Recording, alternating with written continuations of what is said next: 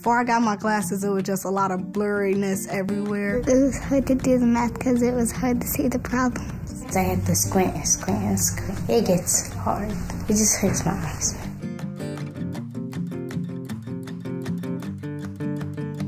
One of the stories of the OneSight Vision Center at Oyler School has been a patient that we saw, a little second grader by the name of Sadie. We had this little girl, Sadie, adorable. Her tutor, her one-on-one tutor, noticed she couldn't see. It was hard to see the lines on the paper.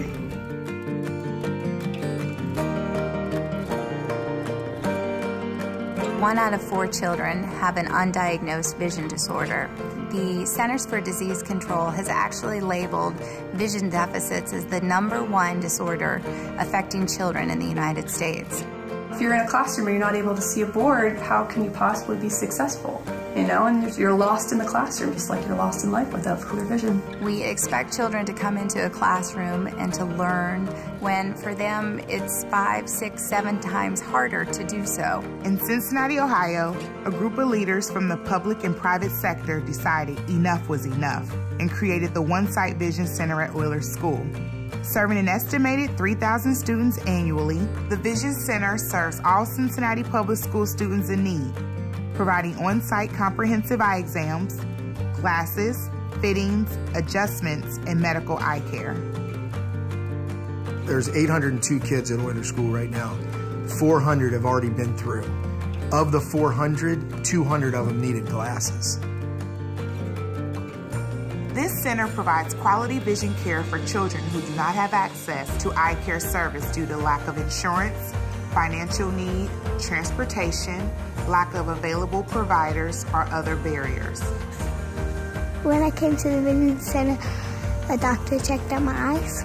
She was 7 times more farsighted than we would hope her to be as a second grader.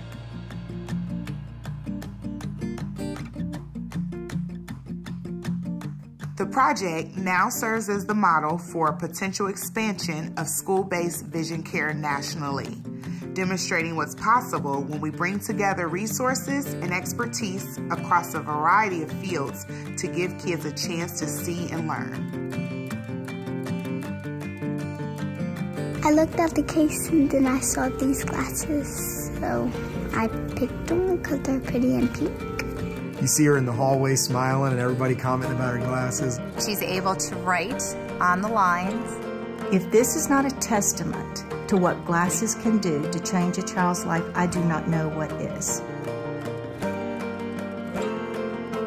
Having a glass, it's like life-changing, and it makes you feel better. You feel like you're you again, you know?